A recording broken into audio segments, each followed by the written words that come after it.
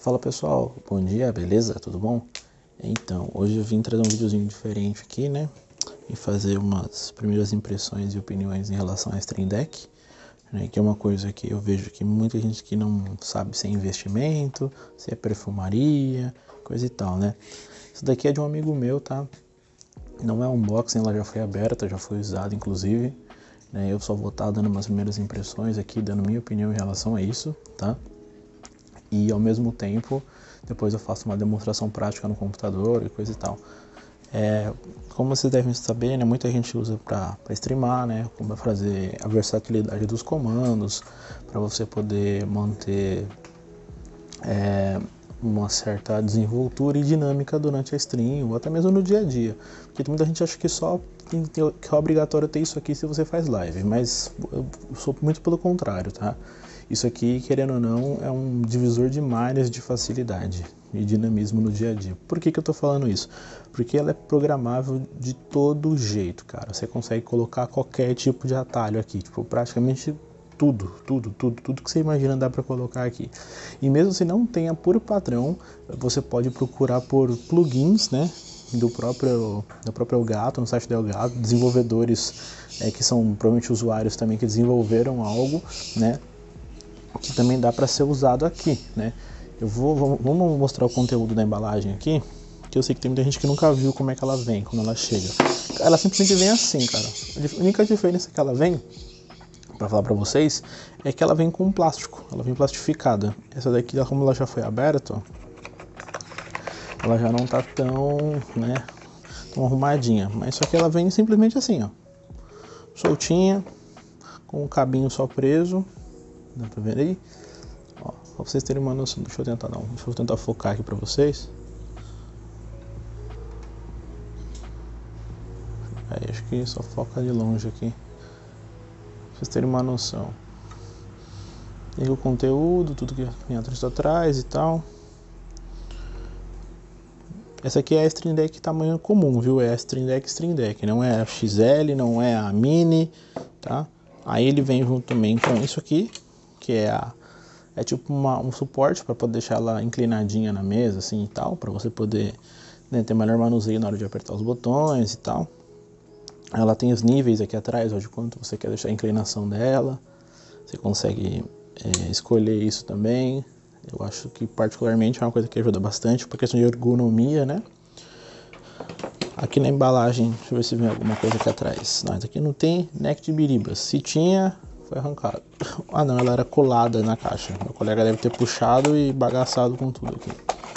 Cara, pra vocês terem uma noção, né? É um bagulho que custa entre 800 a R$1.000. E a embalagem é só isso aqui, né? Mas como fazer o que? O importante é a funcionalidade, né, no caso.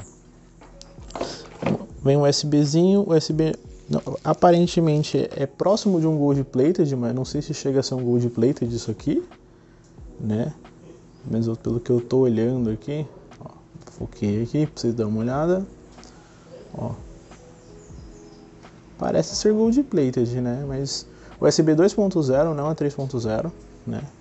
Achei que poderia ter que seria, mas não é. Mas tá beleza. Vamos ver algo de diferente. Construção dela é um plástico com essa chapa de cima aqui é de alumínio, né? Eu foquei aqui para vocês dar uma olhada aqui nos detalhes, ó. Isso aqui é alumínio e aqui é plástico por baixo. Provavelmente aqui vem só os parafusinhos para poder abrir, né? Que caso que a gente não vai fazer. O cabo eu não sei quanto que tem, mas eu creio que seja uns 1 metro, 1,5 m, 2 metros, por aí. Qualquer coisa depois eu deixo escrito aqui quantos metros são, porque eu não sei de cabeça, tá? Isso aqui é um overviewzinho só pra ter uma noção. Mas bem, vamos falar de coisa importante, né? Depois eu vou ligá-lo ali no PC, eu vou mostrar mais ou menos o que dá pra fazer e se vale a pena ou não, né? Minhas considerações finais em relação ao investimento, porque isso aqui é um equipamento caro, né? Não é para qualquer um. Então, vamos lá, né? Então, pessoal, né, tô com a Stream Deck aqui conectada no computador, né, ela tá aqui ligada no no USB da frente do gabinete, só liguei rapidinho pra mostrar pra vocês mesmo. Tô filmando com a webcam mesmo aqui, ó, tá vendo? Só pra ficar mais intuitivo e tal. Aqui estamos no site Deck Elgato, né? Primeiramente, como o meu já tá instalado, a minha Stream Deck, tudo aqui, né? Mas, por exemplo, vamos supor que você pegou a Stream Deck agora, né? Você vai em Downloads, selecionar o seu produto aqui no caso, e aí você escolhe qual delas que é a sua, né? A gente vai descer até aqui. Aí essa aqui no caso é a Stream Deck mesmo. Vou lá e clico em Download aqui. Aí vai perguntar, depende do navegador que você use, vai ter essa, esqueci o nome, verificação, tá? De vírus, não sei o que, papapá, manter. Aí vai ter esse instalador Microsoft aqui, como eu já baixei ele uma vez, então, né, e a minha já tá, inclusive a minha já tá até instalada aqui já, tá até com o Elgato aqui, Stream Deck. Você instalou, beleza, vai abrir essa interface aqui, ó. Não tem segredo para instalar, é só próximo. A minha já tá pré-configurada, como vocês estão vendo aqui, né? Se vocês forem olhar, ó, tem aqui para você configurar as cenas, tudo é arrastando. Você pega e joga para cá. Esse aqui pega e joga para cá, né? Muitas das coisas aqui são para configurar, não tem segredo. Tem muitas das coisas que ele já reconhece sozinho, né? Tipo o negócio do OBS, se você usa o Twitch Studio, né, para fazer live, ou se você usa alguma outra plataforma, o Streamlabs aqui também, ó, ele também já reconhece também. Tem teste de alerta e os carambola. Dá para você alternar com os dispositivos, por exemplo, se você está usando um fone, você quer trocar o áudio para caixa ou para outro fone ou para outro microfone, você consegue configurar. Aqui, por exemplo, você consegue criar atalhos, né? Tipo, por exemplo, vou criar aqui uma página nova. Não dá para criar página não, porque eu tô lotado aqui. Não, pera aí, vou fazer um jeito mais prático, só para gambiar aqui. Eu tô no meio da live aqui. Esse aqui é o meu de live, né? Aí, por exemplo, aqui, quando eu quero ir para webcam full, eu venho aqui, entendeu? E aí, feito. Não tem erro, certo? Aí eu vou lá, quero voltar. Eu aperto o outro botãozinho aqui e ele volta, tá?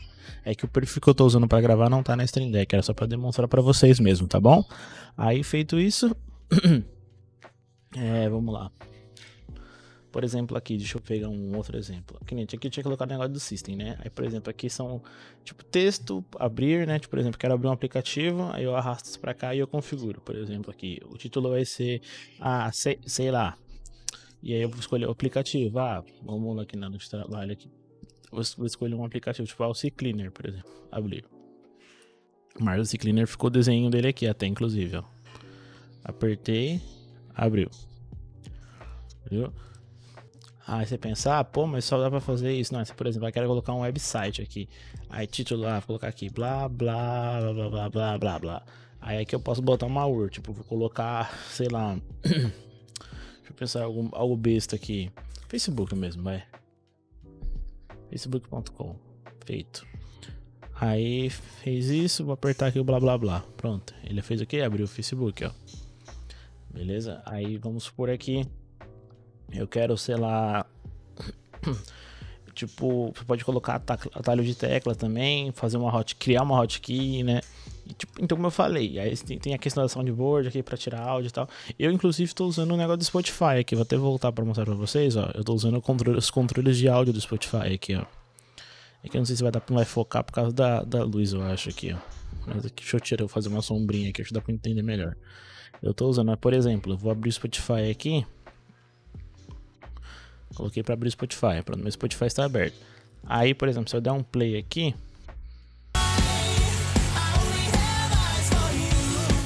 aí, ó, o que acontece? Fica o ícone do álbum aqui, ó, tá vendo? Do que eu tô escutando e tal. Aí eu acho essa interação do multimídia muito maneira. Inclusive, se eu não me engano, acho que é um plugin que eu tinha baixado até pra controlar. E você consegue vários desses plugins também. Tá vendo aqui? Você consegue instalar, desinstalar e coisa e tal. Tem as configurações básicas aqui, né? A conta aqui tá vinculada, no caso, é a minha conta do Streamlabs, né? Que eu uso quando eu vou fazer live, que estão das minhas notificações e coisa e tal. eu deixei no jeito. Tem isso aqui, são as capturas de jogo. Se eu não me engano, esse aqui acho que é atrelado a plaquinha de captura, né? Quando você vai fazer stream, tira screenshot, muda cena, comentário, etc, etc, né? Porque como tem toda aquela integração, né, com os produtos Deck Elgato e coisa e tal, é um negócio bem completo, né? Porém, né, uma placa de captura Deck Elgato, vocês estão ligados que é um cacifezinho, é bem carinha, viu? Porém, nada não é muito complexo, entendeu? Só que você tem que ter paciência para configurar, porque o negócio é bem custom e tal. Esse HW Info aqui é para colocar as infos do computador aqui, coisa e tal, né? Esse aqui eu deixo para trocar o dispositivo de áudio, por exemplo, tá no meu fone. Quando eu aperto aqui, muda para minhas caixas de som. Aí eu aperto aqui e volta pro meu fone de novo. Entendeu? Tipo, eu fui configurando tudo. Por exemplo, aqui os games. Eu deixei uma pasta chamada games. Aí aqui tem a Steam, a Blizzard e a Epic. Aí beleza. Aí, por exemplo, isso aqui é da minha da Adobe. Nessa da Adobe eu deixo o meu Photoshop, o Illustrator. Aí, por exemplo, bati no Photoshop, ó. Pra muita gente isso aqui é coisa de preguiçoso, né? Tipo, em termos. Mas é uma questão de dinamismo, né? De velocidade, de você otimizar o seu trampo ali, né? Querer fazer ele o mais rápido possível. Ou facilitar mesmo. Porque, pô, mó saco. Imagina, você tá com, sei lá, você tá com um programa na tela já. Aí você quer ir rapidinho, já abriu o outro. Aí você não tem que minimizar tudo, ir lá e clicar no atalho, ou ter que digitar na barra ali, você só vai lá na Stream Deck e aperta uma vez. Puf, acabou. O programa já abre, você já tá com ele aberto, você já pode começar a mexer. Aí no máximo você vai ter que dar um alt tabzinho e olhe lá, né? Então, tipo, é muito prático, né, para muitas coisas. O dono da Stream Deck, que é meu amigo, inclusive, ele usava para página de web, cara. Ele para poder farmar clicker, essas coisas assim. Ele clicava e reabria a página de web. Aí ele acordava para não ter que digitar todos os sites, ele apertava lá. Chega, fazia assim, ó, tum tum tum tum tum, abria tudo. Simples assim. Muito prático, muito rápido. Porém, considerações finais agora, tá? Você acha que isso vale para você? É um investimento e, querendo ou não, é caro, tá? Esse modelo, inclusive, é entre 800 a R$ 1.000, mais ou menos. Na Kabum tava por 899, se eu não me engano. O meu amigo, se eu não me engano, pegou numa promoção essa daqui. Ele pagou 799.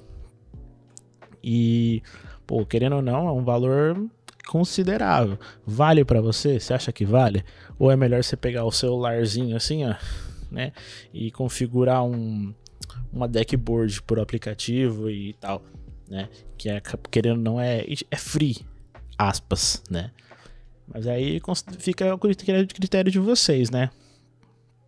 Então, espero que vocês tenham gostado aí. É uma apresentação bem chula mesmo, bem por cima, sabe?